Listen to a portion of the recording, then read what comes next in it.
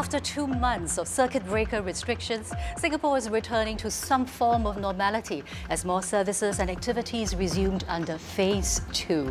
And yet, the fight against COVID-19 is hardly over. My name is Diana Sir. Welcome to this first of 3 special episodes of In Conversation. In this series, we ask the question, what is the way forward for Singapore as we all learn to live with the coronavirus? With me today is Minister for Law and Home Affairs, K Shanmugam. Welcome, Minister. Thank you. We're all very excited to be in Phase 2. Phase 2 is aimed at restarting the economy. Now, as we move into this phase and beyond, how do we balance public safety and economic activity? We have to be careful. We have to protect lives. People want their safety. At the same time, we have to protect livelihoods too. People need their jobs. So you've got to balance. And we've been, holding back the circuit breaker, if you recall, as in terms of, not imposing it and allowing normal life to go on more than other countries. We imposed it later.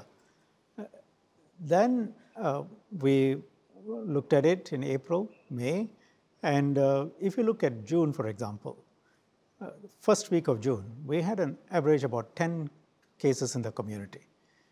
Second week of June, it came down to about 7 to 8 cases. The third week of June, it's come down to about 4 cases. That gave us the confidence to move to Phase 2. Now, the experience of other countries is that when you have greater interaction, greater communication, the risks of transmission also increase, common sense. So does that mean we don't go into Phase 2, we don't start Phase 2, now we've been in Phase 2 for a few days? That's not possible. The key thing is to tell people that if we take sufficient measures and if each one of us treats ourselves as a front line in this fight, and that each one of us bears individual responsibility, and we all collectively understand the risks and work in that context, we can have a successful Phase 2 and move towards Phase 3, which is what I hope, I'm sure everyone hopes, but we need to be very careful. And in this phase, we need to be extremely careful to protect the vulnerable segments, people in the nursing homes, people in the hospitals, the senior citizens. They need to be kept really safe.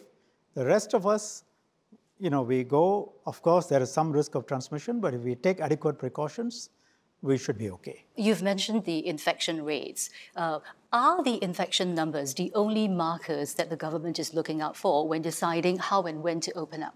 You've got to look at a variety of factors. Infection rates tells you the kind of situation there is in the community, but you also look at the signs from around the world. You look to see what kind of measures can we put in so that people can try and go about their lives as far as possible while we minimize the risks. Ultimately, the key factor is you've got to make sure your senior citizen population is safeguarded. They are kept safe because when they fall sick with COVID-19, the mortality rate is higher. So you want to save their lives. Younger people can take it a little bit better, but that doesn't mean you expose them. But they have to go about their lives, but you've got to tell them how to go about it. And that requires internalization of individual responsibility. So it's not a question of, oh, the government puts this rule down and I've got to obey. Now, how can I get around it? Or, what can I do which comes to the line? No, it is really, how can I help in this fight? We've got to make sure the healthcare system is always ahead of the curve. That means the capacity there is higher than the number of people infected. And at the same time, keep the infection as few as possible and save your vulnerable groups and have, decent economic activity. Have people go about their lives. Otherwise, mental health also suffers. People get cooped up. So it's many different factors to juggle, and all of them, when they interact, they're very dynamic. Yes, absolutely. You mentioned healthcare, and when it reopens, when I look at other countries, obviously things like contact tracing and things like testing comes into play as well. How prepared are we as far as those aspects are concerned? We are quite prepared. We've focused on contact tracing right from the beginning, but we've had to make sure that it becomes more tech-based. And then trace together app needs to be downloaded. People need to understand the importance of it so that, it can tell you if you get infected. We can quickly identify who else has come into contact with you and who needs to be saved. So it's for the safety of society. We're also thinking in terms of a wearable that will tell you, where you're going and in terms of who you've been in contact with, should the need arise if there is an infection. Contact tracing is critical, and being able to identify and close down clusters is critical. We've seen it in the countries, South Korea, China, other places. When you open up, clusters will form. You've spoken about the dongle, the wearable device. Did it surprise you when there was an online petition calling for more transparency, and generally they were worried about privacy issues? Did that surprise you? Yes and no. I can imagine and I can understand people, ordinary people, intelligent people, being genuinely questioning. They want to know what this is about, how much of their privacy is going to be invaded. So that's fair. But you also had a segment which didn't surprise me, which tried to politicize the issue and jump on it and try and create all sorts of untruths and falsehoods about it as to what it can and cannot do, for example. So that's sad, but it happens in every society. For those who are genuinely worried, what would you say to them? That the data resides in the device and it's only accessed if there is a question of infection. You talked about lives as well as livelihoods. There are very many people out there who are really still afraid of the virus. Yes. And they think that we should not reopen. Therefore, they think the government is focusing too much on livelihoods at the moment. What would you say to them? I will say I understand their concerns. There are many people who would prefer to be in a lockdown mode or strict circuit breaker mode for a further period. But there are an equal number, if not a larger number, who really want to move on and say, look, we can take some limited risks. You've got to balance the two, and it's got to be guided by our understanding of the science. So when you have about 4 community cases per day on average, and you've roughly, contained it, that you've contained it, then you can have these safety measures, safe distancing measures, and allow life to return slowly back to normal. It's a difficult balance under the best of circumstances. And I think what most people don't realize is that when you have a very poor economy, it also impacts on our health. Our health, our mental health being cooped up, and when people's livelihoods are destroyed, it's very difficult to come back. And businesses go away, they migrate away, and people, our position as an international hub means jobs for our people. Once those jobs go away, it's not easy to get them back. You protect lives. You don't take, unnecessary risks. You need to put in the framework, the rules, but you also need to be sensible about how you open up. Let's talk about something that I believe is very close to your heart. Under the COVID-19 temporary measures, it also includes protection against contractual obligations as well as rental waiver.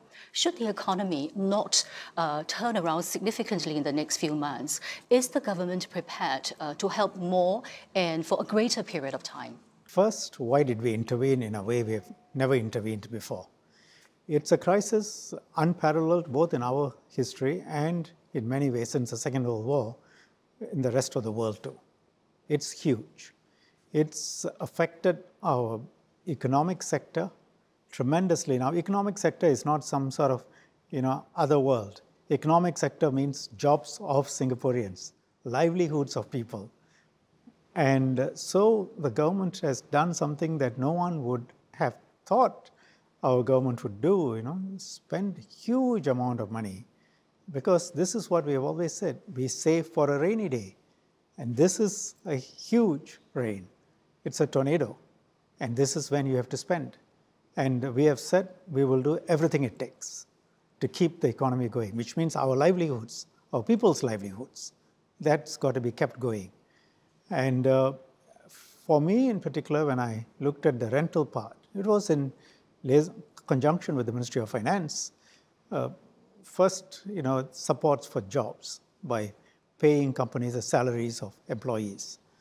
Second, SMEs employ more than 2 million Singaporeans, or in some way 2 million Singaporeans are involved with SMEs through their families. And if you look at their lives and their livelihoods and SMEs, apart from the cost of salaries, rental is a big cost. It's up to 25–30%, and they've been forced to shut down. Even when they reopen, it's not going to be easy.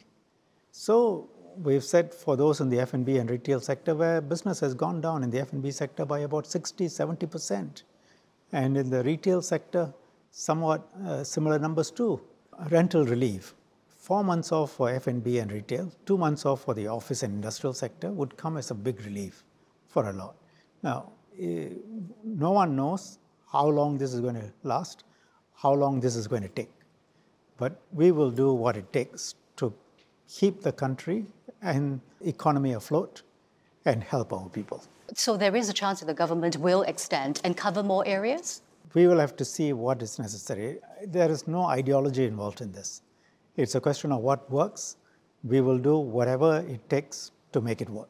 At the peak of the crisis, there were many measures that were passed, understandably, to respond to the situation on the ground. At the same time, that's led to some confusion on the ground and also contributed to the perception that the government was indecisive or even reactive. What's your response to that? I can understand that. The first question is, did those measures have to be rolled out? Our assessment, after taking the scientific advice, after assessing the need and around the world, yes, we have to do them. And some of them came very quickly. Then we had to communicate. I think by and large, most people understood, but I can also understand that some people couldn't follow because the communications came at a fairly rapid pace. That's part and parcel of the sort of challenges of communication. We just have to try and do better. On hindsight, what is the one thing you could have done differently? I've looked at it on the whole. When I look at how Singaporeans have reacted and how Singapore has reacted and how other countries are reacting. First of all, in terms of the healthcare, our mortality rates one of the lowest in the world. We've up to today 26 people who have unfortunately passed away, and about 3,000 odd community cases, and of course much larger number of foreign workers who, because of their age, generally just pass through it without even having to be hospitalized. On the whole, I think that the healthcare side has been handled very well. Our frontline healthcare workers, our medical system has been superb. They have done an excellent job. The economy, again, we moved in very fast, and we put the money on the table. We put in a series of relief measures, and we delayed the closing down as much as possible, even well after other countries. And now we are in the phase of opening up. Now it's been a few days since we've started phase 2. And on the whole, given that nobody knows the nature of this virus, really, everyone is working it through. You compare with the approaches that have been taken elsewhere, I would say our record speaks for itself. Is there room for more public consultation moving forward? You see, a question like this would have to be answered as yes, because there's always room for public consultation. But in what context? When you have to make decisions quickly, you can't be going out for a long public consultation. For example, you've got to decide by tomorrow whether something has to be done or shouldn't be done. That limits the time of consultation, and really the consultation has to be with people who have expertise and who can contribute their viewpoints on specific matters. Depending on other matters, when you have the luxury of time, for example, when we put out legislation, and then we put it out online and ask for general public consultation. So it depends on the amount of time you have and the subject matter.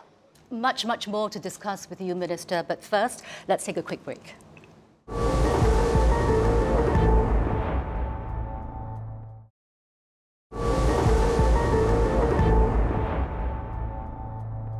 Welcome back to this special edition of In Conversation.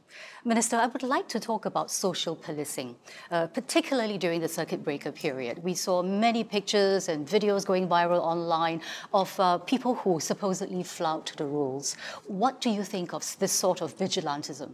Social policing in itself, is all right in the sense that, we have a website. If you find that somebody is flouting the rules, you send the pictures there, you file a report.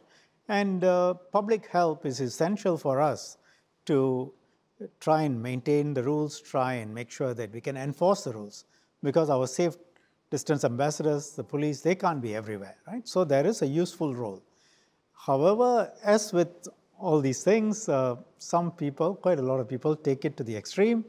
They then move on to lynching.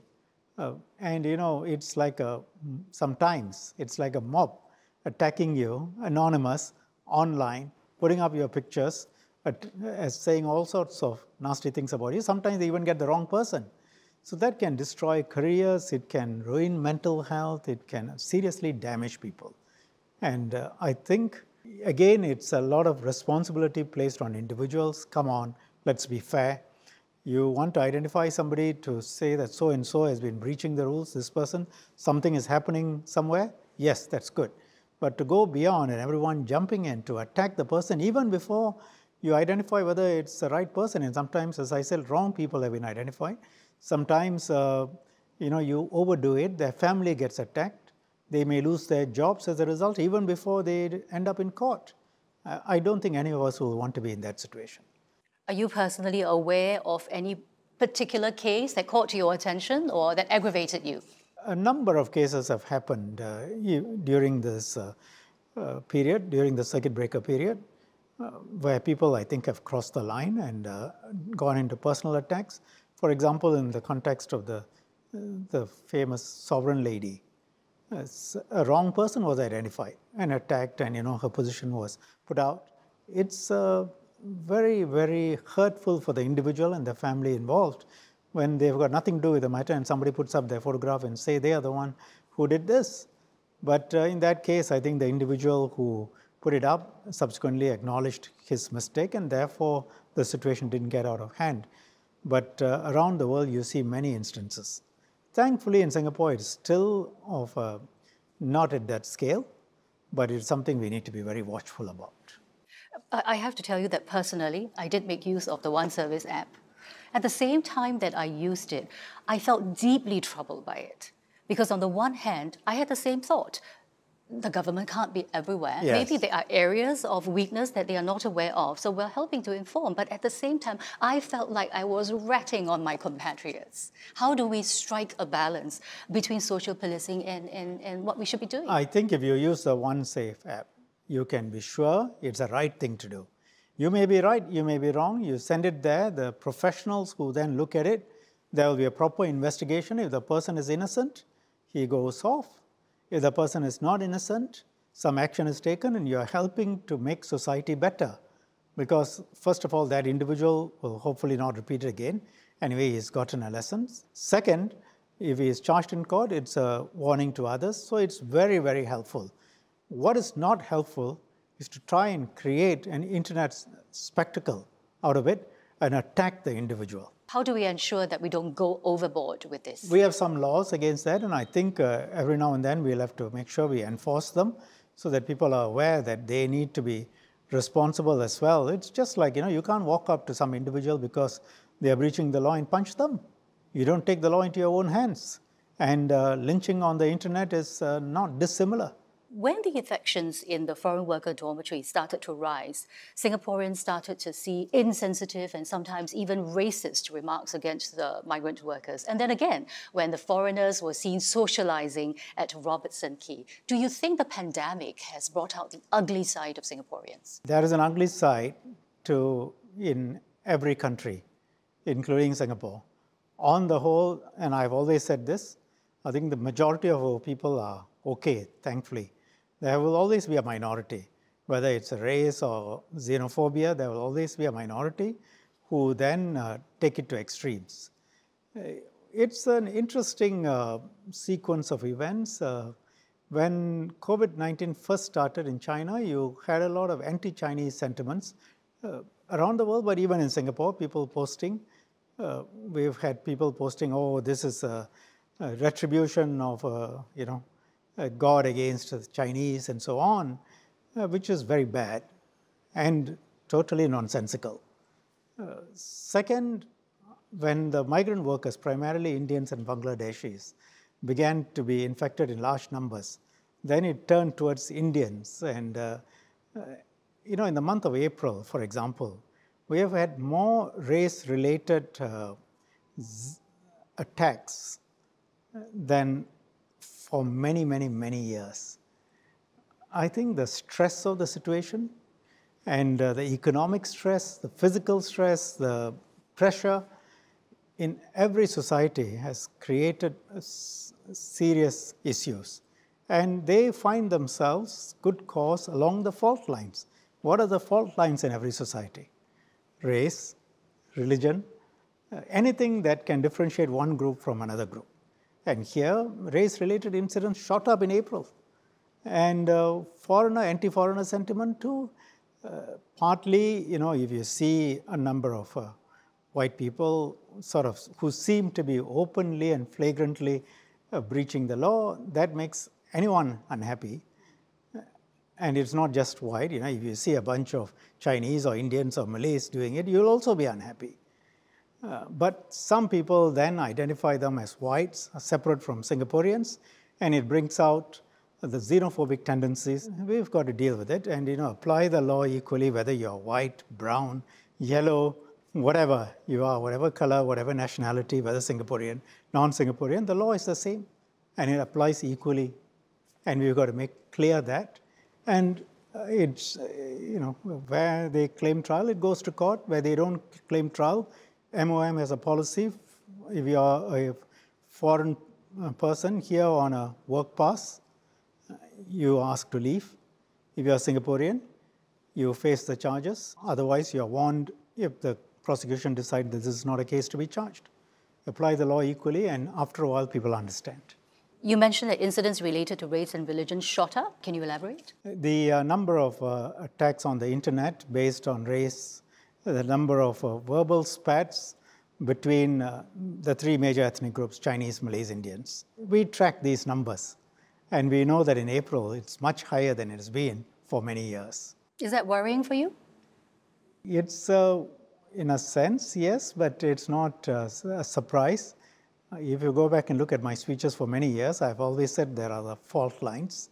But overall, I'm heartened, because if you look at our society, we are very different from other societies in the way we've approached race and religion.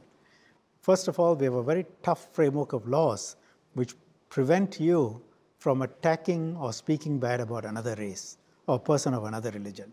And I fundamentally believe that that's important, and I completely disagree with some people who, in the name of, say, freedom of speech, will say, oh, we should be allowed to say whatever we like about the Chinese, the Malays, the Indians, and allow a different way of approaching this. No, the way it works out in reality is hate speech increases and anger increases, and that then fuels racism. So we have a very strict framework of laws, and our people have for many years accepted it. Second, we do active promotion of racial harmony, and a number of steps are taken. People live together in HDB estates, we work together, our police force, army, everything is integrated. The third is, if you look at our trust in institutions, just take trust in the police force. 90% of Singaporeans, more than 90% of Singaporeans have trust in the police force. That shows you that people accept and internalize a certain compact and framework of society. So on the whole, the glass is 90% full. It's 10% not full. So it's something to be heartened by. The local versus foreigner debate is likely to intensify as the general elections draw closer. What can you do about this? The issue is likely to be politicized, because some political parties find advantage over it. But you step back and you look at the facts. First, what are our fundamental policies? We have an economy in 762 square kilometers of Singapore. We have an economy the same size as this economy of Malaysia without anything like those resources. And they have a 30 million population. We have, including our foreign worker population, 5 million. How is this possible? Because of the very sound economic policies. How is it that our people enjoy some of the best healthcare, the best education in the world at highly subsidized rates, 90%, more than 90% housing ownership, good jobs? And if you look at the income increase at every decile, from the lowest to the highest, everyone has increased, and the lower income sectors have increased more in the last few years. That hasn't happened in many places around the world. How is it that we are able to maintain this social compact, make sure that everyone is given enough opportunities, help all our children? How is all this possible with no resources? Because we encourage local economy, SMEs, which employ more than 60% of our workforce, but we are also attractive to multinationals. So yes, there are some people who take a xenophobic line. Oh, away with the foreigners, we can fill in the jobs. What they don't realize is the multinationals may also leave. They don't have to be here. They are also foreign. And this is no different from some countries where people say jobs must come back from overseas. Our companies mustn't invest overseas. Our companies must come back. This kind of thinking, the xenophobic thinking, if it pervades around the world, the big MNCs you see in Singapore will be forced to go back. And who loses? The average Singaporean. Would you say that more needs and can be done, especially for the lower income Singaporeans? We are doing a lot, and I think we'll have to do more, because this pandemic would make it more difficult across the entire economic sector. And obviously, we must do even more to make sure there is help given to those who need help. But that's the key. It cannot be help across all sectors, but it must be targeted to the people who need the help. And we got to keep looking at that. But not just the lower income. We have people in their 40s and 50s who now have concerns about their jobs as a result of the pandemic. We need to help them. We need to help them change. We may not be able to save all the jobs, but we have to save every person and try and reskill him and try and find jobs for them. I mean, we are talking about 100,000 jobs, in the next couple of years, to try and make sure that the graduating students and the people who are older all find some sort of work. But it's the private sector that creates jobs. Private sector, both Singaporean and MNCs. And we got to make the conditions right for them to employ Singaporeans. We need to take a short break now, but when we come back, I'd like to talk about the first general election that we will go into with POFMA in place.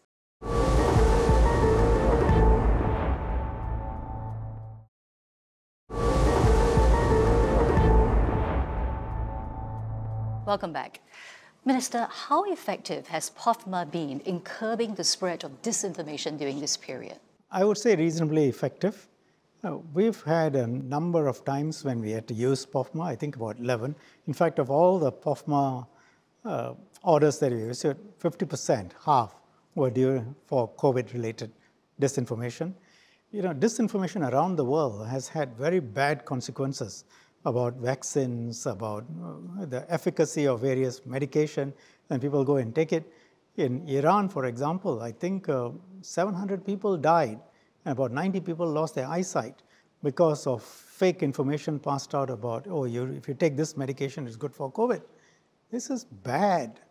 And in Europe, I saw, I think a few days ago, the major media companies came together to say, look, the disinformation on internet platforms is now a pandemic in itself. And something needs to be done. We cannot rely on the goodwill of the internet platforms anymore. Governments have to take action. So for us, in the first place, it's not a pandemic in terms of fake news. There isn't that much, but we have seen a spike. And when we issue the orders, it's like a health check. People straight away realize, this is fake. And that has, I think, warned off would-be perpetrators of fake news. And it's also helped educate our public. How do you keep track of all that avalanche of information? I think we need to sieve through and decide, okay, which one is likely to have an impact. If they say, this MRT station is closed, that's going to have an impact on people. If they say somebody has died here, that's going to have an impact on people. You make an assessment. Some rubbish you let go because nobody's going to believe it, or it's not going to have a major impact. You've got to decide, is it false and is it in the public interest to deal with? It's not easy, but I think if you see the kind of news environment in Singapore for COVID-19 and the amount of fake news, we are in a far better situation than other countries. Have you had to increase the manpower on the ground, people who are looking through all this stuff? No, we have not had to increase. We have a team that looks at the kind of fake news that's coming up, but also people alert us to it. Many people, members of the public as well as others, who look at it and they say, oh, there is this thing going around, is it true? And then it comes up and the POFMA office looks at it, checks with Ministry of Health, say this is rubbish, should we issue an order? We issue an order. As I said, we have had to do it 11 times, not that many. And overall, the situation is okay. Has POFMA allowed the government to react quickly enough, for example, to stave off panic buying and hoarding? We haven't had to use POFMA in that context. There was some panic buying, but that wasn't based on sort of falsehoods as such. That was based on fear and panic, based on some rumors, yes. But I think government countered it by setting out the true factual situation and making sure the products are available. After a few days, the situation stabilized. We have seen similar panic buying elsewhere, but POFMA didn't have to specifically be used in that context. Okay, let's talk about the upcoming elections. Yes. The upcoming general elections with the first one with POFMA in place. What do you say to people who feel that POFMA is disadvantaging the opposition? Now, I don't understand that because for two reasons at least. One, the POFMA orders require you to put up a health warning that what you have said is untrue. So it doesn't disadvantage you. You put it up, let readers judge. If you have said the truth and there is a notice there saying this is untrue, it will also say for the truth, go to such a place. People read what you have written, people read what the government says, and they decide for themselves. So this actually encourages greater democracy because it encourages more information. You can argue censorship only if your article is taken down, but your article is there. So what are you embarrassed about? No, what they are really arguing is they need to be able to put out all these untruths. For example, that Temasek is losing money, which Brad Boyer said, and it's total falsehood. So he was embarrassed because he had to carry a health check which says this is untrue. So they don't want that. They want to be able to say untrue things, make people angry without being pointed out. They don't like being exposed. So if that is wrong, then these people should ask themselves, why do they need to deal in lies? The second point on this is that they have a right to challenge. And really, we need to encourage people to argue based on policies, on facts. You can be as hard as you like on the government policies, on the government, in your viewpoints. You can offer counter policies. POFMA cannot apply to any of that. It's only when you say that specific facts are not true, or you put out lies, then you're required to carry a health warning. I don't see that as an issue.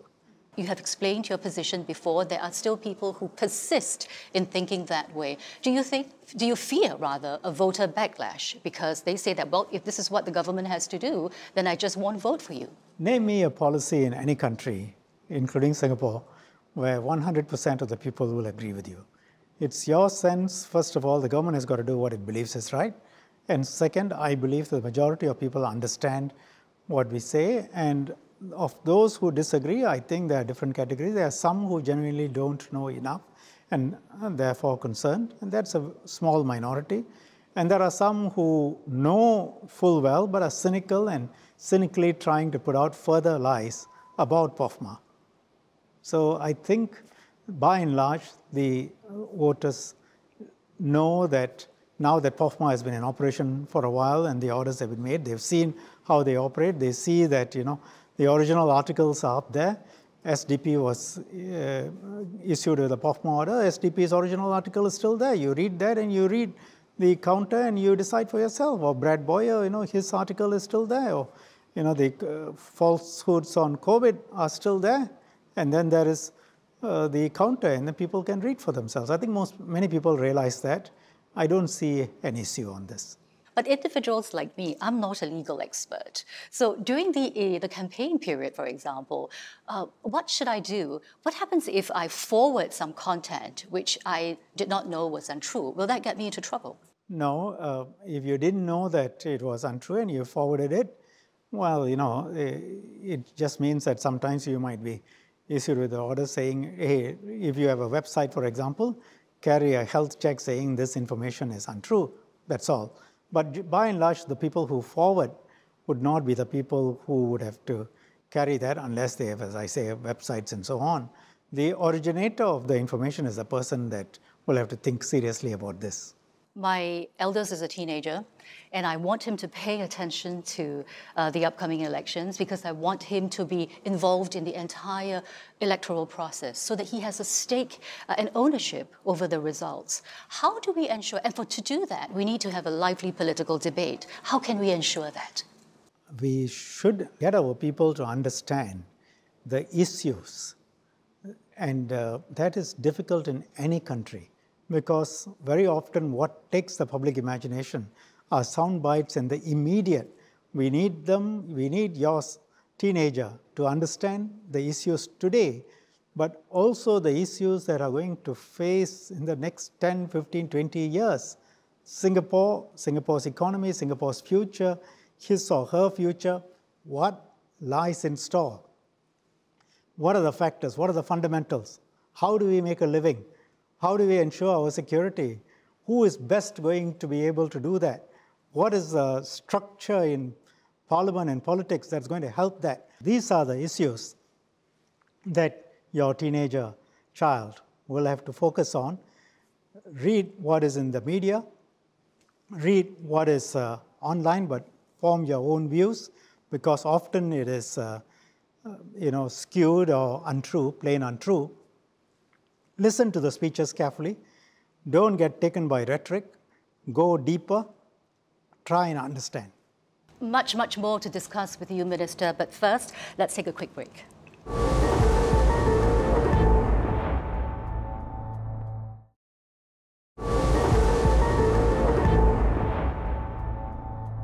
Welcome back to the program. We are still with Minister for Law and Home Affairs, K Shanmugam, and we want to talk about how Singapore can emerge from the COVID-19 pandemic. The government is working with some NGOs to manage the foreign worker dormitory situation. Do you see a larger role for civil society moving forward? People don't realize how large a role civil society plays in Singapore in many areas. Because if you look at the government's philosophy, there are many things government does, but there are things that people can do outside. People are philanthropic, people are generous, most people are, and they want to be able to contribute their time, their money, and they want to be able to do things. A good government, good governance means engaging people, tapping onto this positive energy and channeling it into the ways in which the people want to do so, and giving them a framework, whether it is the Lions Home for the elders or many other areas. You see religious institutions, you see non-religious institutions, they all want to do something. Cost is high, government comes in with the money, sometimes up to 90% of the capital cost, but they put in some 10%, 5%. They run the thing, the volunteers, their passion would be far better than if government were to run it in an institutionalized way. So in many aspects of our lives, civil society plays a significant role. Specific to migrant workers, many of the things that had to be done could not have been done by civil society, which is, can never be as organized as, say, the joint task force of the government. Because we've got the people, we know what the issues are.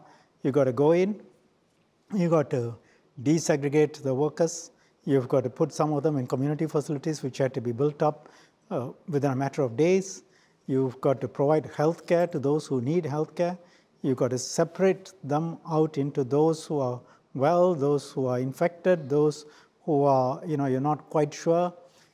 a whole variety of things which cannot be done except by government. That's probably about 80–90% of the work that needs to be done. And usually it's not well known what exactly needs to be done, so it's not talked about very much. But there is a role for civil society as well, and civil society has played a big role. Many NGOs, in fact, for example, the group of NGOs under COVID-19, Migrant Workers Center and others have come together. They provide assistance, they provide some counseling support, some of them provide meals. The government has underwritten all meals for the migrant workers, 3 meals a day. Since the lockdown and work stopped, we thought it wasn't fair to ask the employers to pay, so the government has underwritten all of that in the public dorms. But nevertheless, they can always do with additional assistance, reaching out, and the NGOs have been very good. And when a government approaches it in a systemic way, and you are dealing with hundreds of thousands of such persons, there will always be gaps. There will always be differentials in the way that help reaches everyone. And you need people from the ground up to also identify those gaps, come back to the government sometimes, do something themselves. So it's a multi-party effort. Would you say that the way forward, the key word is collaboration? It's always been, and it will be so. Are there areas that you think are more suited for the civil society to lead rather than the government? I think there are several areas in which, because government doesn't have all the expertise in itself. Government cannot think that it has all the expertise. There will be areas where people outside also have a lot of expertise, and we have recognized that, which is why when we want to study some economic policies or future economy, there is leadership by the private sector in the sense that they come forward and join the various committees that are set up and give their ideas. That's one way. The other is we see what they are doing elsewhere in their own organizations or how the rest of the world is progressing and which ideas can be taken. And there is no shame in copying good ideas. We copy. So, you've got to go on the basis that there are many, many good ideas outside. Some are in the Singapore private sector, some are outside. You've got to be able to absorb them. You've got to use the right people in different contexts and move forward. Phase 3 will remain until a vaccine is found. When it's found, will the government make it mandatory for Singaporeans to take it? It's too far away for me to express a clear view on that. But vaccines are necessary to inoculate the whole of the population. And I think in Singapore, most people understand that. In some other countries, the question of vaccines has been bedeviled by a lot of false information about the nature of vaccines and what it does to you and so on. And as a result, unfortunately, lives have been lost. But we have vaccinated against a myriad of diseases. Our population, our young people have been vaccinated, children have been vaccinated, and there hasn't been an issue, much of an issue so far. What would be the considerations? I think the consideration has to be protection of safety of society, safety of individuals. I see a strong case for requiring everyone to be vaccinated. The science must support it. And if so, I see a strong case, but this is something that has to be decided when the vaccine is found. You are one of the longest serving members of parliament. You've been through SARS, you fought the battle of the Asian financial crisis. Has this been your most challenging event to date? I would say yes, both in terms of the health issues. SARS was a serious health issue. It was more deadly but less transmissive, but it lasted a much shorter period. This has already lasted for a longer period, and we don't see an end in sight until a vaccine comes, which is going to be several months away, next year sometime, not earlier, unless somebody strikes it very lucky. So it's been tough, and it's been devastating on the economy, not just in Singapore, but across the world.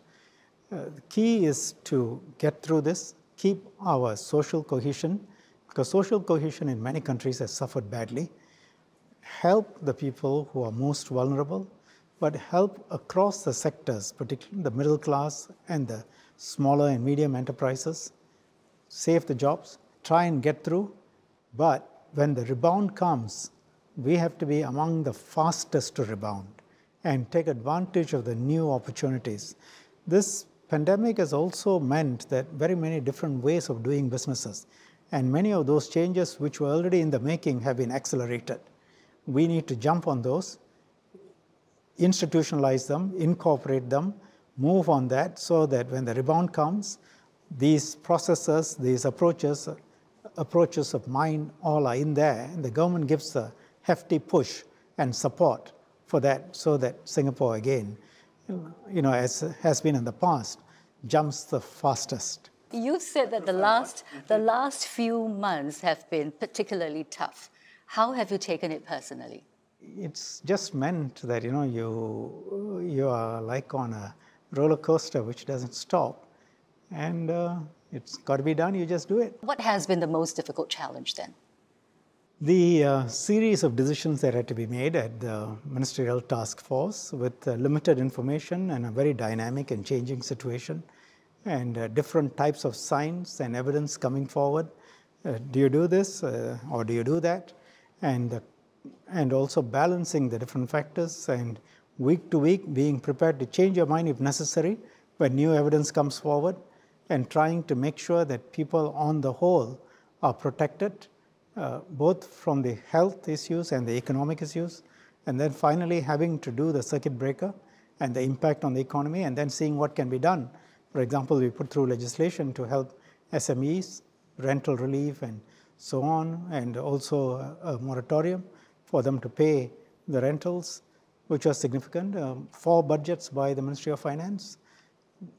So a lot on both sides. Has dealing with the crisis taught you anything new as a leader?